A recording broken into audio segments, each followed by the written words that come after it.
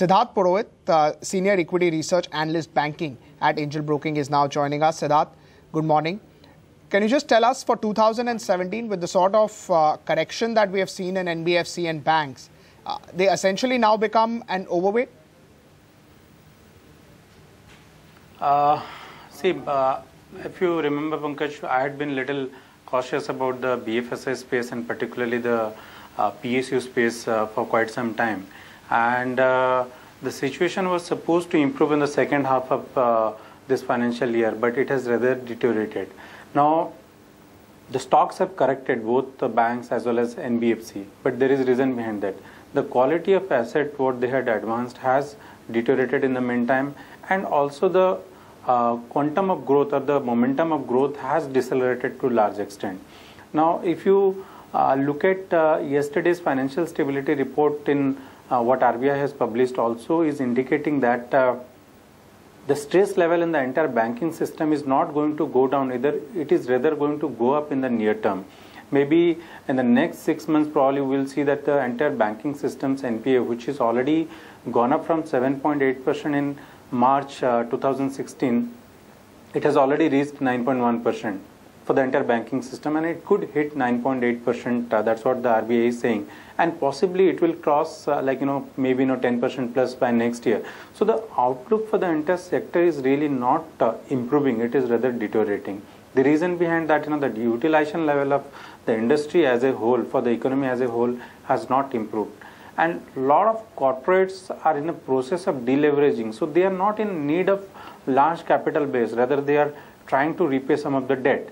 So on one part, there is a troubled asset going up. On the second part, there is loan growth, which is not happening. It has been very muted. So the fall in stock prices and maybe corrections is is factoring to some extent. But my sense is that there would be possibly more slowdown in the next couple of more quarters in banking, banking stocks earnings. And based on that, I think that in the near term, you may not see much of upside in the BFSI space and banking stocks.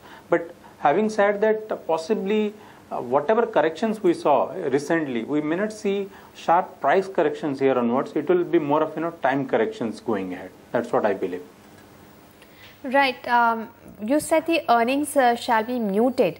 Now, this is largely because of the demonetization impact, or do you see this muted earnings continuing for some time? Because, consumer financing may take some time to come back to normal, because that was the book that was really growing for the banks.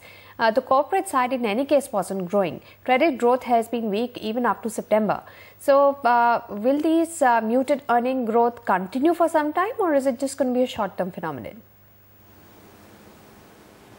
I think the earnings growth for banks, if you observe last 2 quarters, was already under stress. In fact, for last 2 years itself. And last 2 quarters, large part of the profit that whatever we saw was also contributed by the treasury gains. As we know that G-Sec yield has fallen, and treasury gain has been one of the big positive factor for PSU banks. So assuming that PSU banks tend to book that profit during this quarter and in Q4, so there onwards they won't have much of treasury gains also left on their book. So the core earnings growth, which was already slowing down, if further slows down, then possibly the earnings growth will not look much better in FY18 itself. Now, banks as a whole depend on the 2 things. Either they have to earn interest or they have to earn a fee income, and both depend on the loan growth. Okay, and if loan growth is subdued, say somewhere close to 5-6%, and your cost is going up, then certainly the earnings growth cannot pick up. Now, look at a scenario where your deposit growth has been tremendous because of demonetization. In fact, a lot of money has come into the banking system, but there is no corresponding demand for credit in the system. If you observe the last fortnight's data, credit growth has been just 5.5%. And if I just observe in the next 2-3 months, possibly there won't be much of credit demand because of the lack of demand for consumption as well for investment. So maybe if we remain that 5-6% kind of loan growth for FY17, and on top of that, because of lower utilization level, maybe the similar range of loan growth for FY18, and cost pressure mounting on banks, then possibly PSU banks will not be in a position to report even decent earnings growth. And on top of that, what I was talking is that, as per the financial stability report by RBI yesterday, what it is clearly mentioning that the stress level for the banking system is not going to go away anytime soon, rather it will go up. That means the provisioning requirement will go up in FY18. So possibly what we might see is that another washout year for next year for PSU banks. But only comforting factor is that we have already seen a lot of price corrections happening in those kind of stocks. So maybe there will be more of time correction rather than price correction right now. But on a good part is that the retail side, the retail loan growth had been strong for last couple of years, and that might come back after a couple of quarters, right, which has taken a kind of hit during this 1 month. What about the NPA situation? While the RBI has given leeway for repayments of loans because of the demonetization impact, if the slowdown is more protracted, if companies aren't going to get their cash coming in, does default rise? Because we were speaking with bankers, asking them, has the NPA cycle bottomed out? They were saying maybe, maybe not. If stress is there, which the RBI is reporting, how long will it take for the NPA cycle to turn, and for how long will it depress the profitability of the banks? See, the NPA situation, to my view, has really not really got over. The RBI has given some leeway for NPA recognition because of the cash flow mismatch due to demonetization, but that's a temporary measure. For the solution to NPA, there has to be ability on the part of the borrower to pay on a regular basis, and for that the business sentiment has to improve. And if you look at a lot of corporates, the kind of commentary that we are hearing is that not much of corporates are really seeing improvement in their kind of utilization level. So while this extension of payment for this 90 days will help some banks reporting or maybe extending NPA situation for some time, but that could come back, the trouble might come back later on. So my sense is that possibly maybe another 1 year we might take. I mean, I may not be able to give you the exact timeline because the economy itself is going through a transition phase right now post demonetization. But now my sense is that in the absence of credit growth, when your business is not growing and cost mounting and provisioning going up, in the entire situation, banks' profitability is not going to improve in a big way. Only couple of banks which are focused on retail could sail through the difficult situation, and they will be which are again well capitalized, like the private sector banks, like maybe SDFC Bank and ICICI Bank, the leaders in their respective sectors, could sail through the difficult phase, who also have a decent retail as well as corporate portfolio. So they could sail through and report decent number in FY18, but that also will not be as expected as earlier because of the slowdown expected in consumption also. Lot of individuals have deferred their consumption and investment requirement for the timing. So there is a pent-up demand, but it will probably come up at a later stage. So it's too early to say that that NPA situation is over. And I sense that how do you view some of the private banks like Yes Bank and IndusInd Bank? Now HDFC is slightly different. There, a lot of people say the banking system is a little different, but HDFC consistently does plus 20% growth every quarter. IndusInd Bank and Yes Bank also show strong loan growth every quarter. Do you think now there will be a moderation? How would you view these kind of banks? Because even the consumer side is low. For IndusInd and Yes Bank, their corporate book is quite large, and they still manage to give out those loans, and their stress assets are also low. How do you view HDFC Bank, IndusInd Bank, and Yes Bank?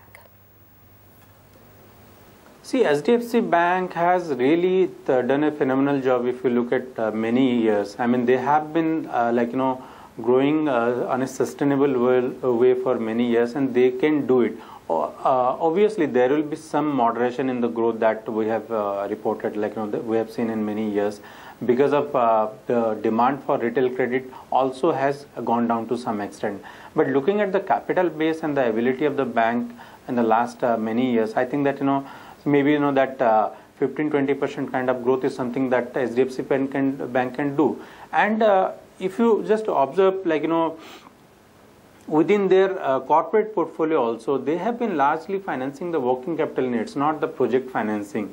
So as and when business environment improves, then working capital requirement will go up, and HDFC Bank would be in a position to kind of push their credit growth on a better foot.